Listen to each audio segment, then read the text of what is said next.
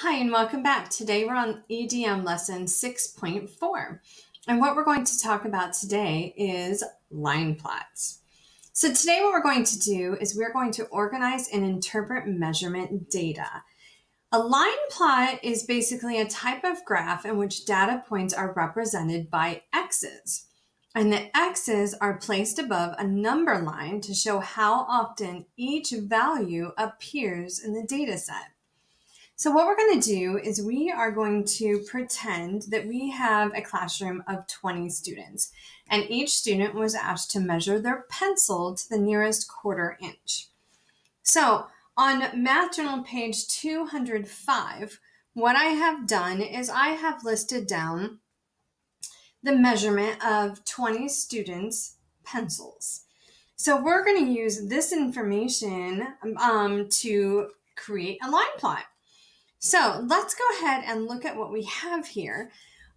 We have different measurements, and what we need to do is figure out how to create our number line, like what we should start with, what we should end with, what we should title our line plot, and what we should label our line plot. So we have a lot of information here to work with. Now, it says the largest value in the data set is what? So what we need to do is find the largest measurement. And what do you see as the largest measurement? Yeah, 7 1/4. So 7 1/4 seems to be the largest. Now, what do you see as the smallest measurement taken by one of our students? Yeah, 2.5. Good. Now, so let's talk about what would be a good number to start our number line with. Should we start with 0? Because most number lines start with 0. Should we start with 0 here? Yeah, we don't need to start with 0 here because our lowest number we can see is 2.5. So wouldn't it be better to start it with a number that would be closer to 2.5, our beginning number? Because there's really no sense to start with 0 if we know we don't have any that are that small. Yeah, so like what you're thinking is saying, could we start with 2.5? Yeah, 2.5 is definitely a good solid number to begin with. Now for me, I always like to start with a whole number just because it makes it a cleaner looking line graph, okay? So what I want to do is I want to actually start with 2. So I think 2 would be a really good beginning number for us just because it's a solid whole number. So our next question would be, what is a good number for the line plot to end with? Yeah, so our biggest number you can see is 7 1/4. So we could end with 7 1/4, and that's absolutely fine. With me, I like to end with a whole number whenever possible. So I'm going to say I would love to end this line plot with an 8 because that's a nice solid number to end with. Good. Now, we measured each pencil to the nearest 1/4 inch, okay? And so we should label the number line with quarter inch marks. Yeah, so we don't want to like go from 2, 3, 4, 5, and so on. We want to make sure that we can also include those quarter inch marks in there as well. So what we're going to do is we're going to look at this and we're going to go ahead and complete this number line, and hopefully we can get all the way to 8. So if we want to label with quarter inch marks, this would be 2. So our next one would be what? 2 1/4. Good. So 2 2/4, which is also equal to 2.5, right? 2 3/4. So that would be 3. Good. So here would be 3 1/4, 3 2/4, which would also be 3 1/2. Good. 3 3/4, and 4. And we're just going to keep going and see if we can get to 8. 4 1/4. 4 2/4, which is also 4 1/2, 4 3/4, 5. Good. 5 1/4, 5 2/4, which would also be 5 1/2, 5 3/4, 6. Good. 6 1/4, 6 2/4. 6 3/4, 7. 7 1/4, 7 2/4, 7 3/4, 8. Guess what? We were able to get all the way to 8 here, which makes it really nice for us because it begins and ends with a nice solid whole number. And I really like it when we can get that to happen. Good. All right, now what we have here is we have our number line, which is great, but what does it mean? So one of the things you have up here is a line, and what that's used for is to label our line plot, to basically tell our viewers, like, what is it that this represents? What are all these numbers? And what are all these numbers? Yeah, it's the lengths of the pencils. So this would represent pencil lengths. So I'm going to write down pencil lengths right here at the top of our page. So pencil lengths. So that would be the title of our line plot. So what we need to do then is we have another line down here that we're supposed to label with something. Now, let's look at our numbers. What are these numbers? Are these 2 miles, 2 feet, 2 what? Yeah, 2 inches, because these pencils were basically measured to the nearest 1/4 inch. So this would be inches. Okay, so you always want to let the people who are looking at your line plot understand what is it that you're talking about here. We're talking about pencil lengths that we measure to the nearest inches and how many inches they are, and you can kind of see where it is. Now, the next thing that we're going to do is we are going to create our line plot by putting down X's. Now, remember, the X's are placed above the number line to show how often each value appears in our data set. And right here, we have a data set of 20 numbers. Now, what I like to do is go ahead and do this in order. I don't like to skip around. Okay, I like to do an order and just go ahead and just cross it off as I'm going to make sure that I have all my information in my line plot.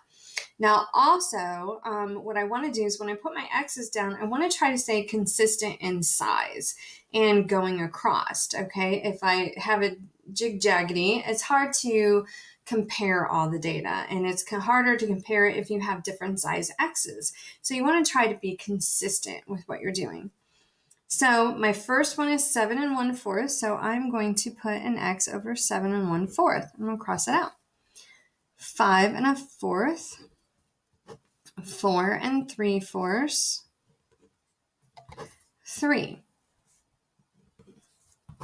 4 1/2, 5 3/4, 5 3/4 right here, 6, 2 1/2, 6 1/2, 7 1/4. Notice I'm going to put that X on top of the other one that's there. 7 1/4. Oh, I have another one. 3 3/4, 4 1/2, 5 3/4, 6 1/4, 7 1/4, 7 1/4, 6, 7 1/4. Got a lot of those. 5 3/4. Good. Now, what I can see here is some definite information because I'm using this to kind of analyze what I have here. So we can say right here that, wow, I know that there are 1, 2, 3, 4, 5, 6 pencils in this class that are 7 1/4 inches long, which is pretty cool. I can also see that we have a really short pencil here that's 2 1/2 inches long, and it's probably not going to last too much longer.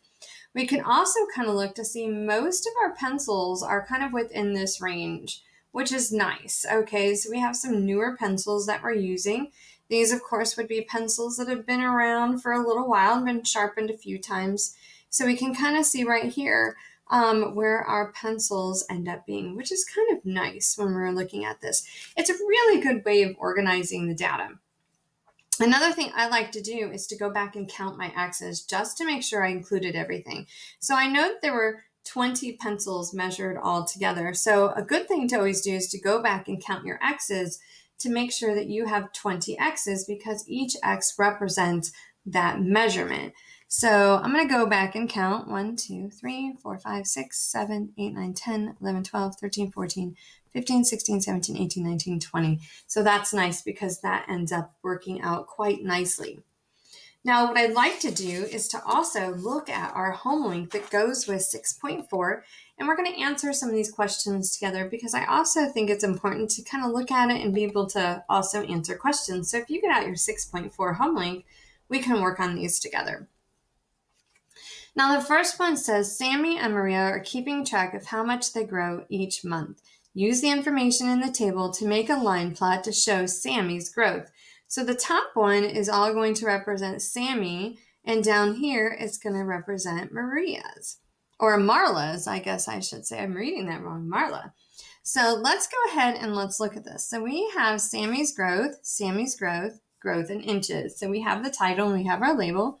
So we need to figure out what would be a good number to start with. So we want to look at our lowest number. So what would be our lowest amount here? We have 1/8, 1/4, 1/4, 5/8, 3/8, 1/4. So what would be our lowest one here? Okay, so if we're thinking of this, I can see that 1/8 appears to be our lowest amount, right? So we can look at this and we can say, okay, well, this would be 1/8, right? Okay, so this would end up being 2/8, 3/8, 4/8, 5/8, and we have 6/8 would end up being that number there. Now we can also look at this, and what I like to do is also reduce the fractions so that we can see in another way, in an equivalent way. So I know that 2/8 is also equivalent to what? Now 2 goes into 2 once and 2 goes into 8 4 times. So I know that's also equivalent to 1/4, right? Okay. So now, if I'm looking at this, I see another one here that 4/8, I know that that's also equal to 1/2. Good. And this one right here, we can go ahead and simplify that one. I know 2 goes into 6 3 times, and 2 goes into 8 4 times. So I know that's actually equivalent. So I know 2/8 and 1/4 go together, 4/8 and 1/2. And I also know that 6/8 is equal to 3/4. And sometimes when we do that, that really helps us out. Now, the next thing we get to do is to put our X's down, okay? And each X represents a value in that data set. So January was 1/8, so I'm going to put an X over that. Now I did that one. February was 1/4, and I know 1/4 is right here. March was 1/4, so I'm going to put that here. April was 5/8. We know May was 3/8. And we know June was 1/4. So I'm going to go ahead and put that there. See, it really helped when we simplified that. So it made it a lot easier to look at. Now it says, how much does Sammy grow in 6 months? How many inches? So if we look at this, what would be his growth? So how much did he grow in altogether? So if we're looking at that, what would we do with all these numbers? Yeah, okay. So basically we would end up having to add all these up, right? Okay. So how much did he grow in 6 months? Well, he grew this much here, this much here, this much here, this much here, this much here, this much here. We're going to have to add all those up, which it makes it really nice if we can keep the denominator the same, right? So if we are looking at this all together, what I like to do is to take it and to add up each column. So if this would, look at this one, this column would add up to 1/8, right? This would be 2/8, 2/8, and 2/8. So how much would 2/8 plus 2/8 plus 2/8 be? Yeah, this would actually equal 6/8 altogether, right? Okay, now this one would be 3/8 because there's only one of those. Now I don't have any here. I do have a 5/8 right here.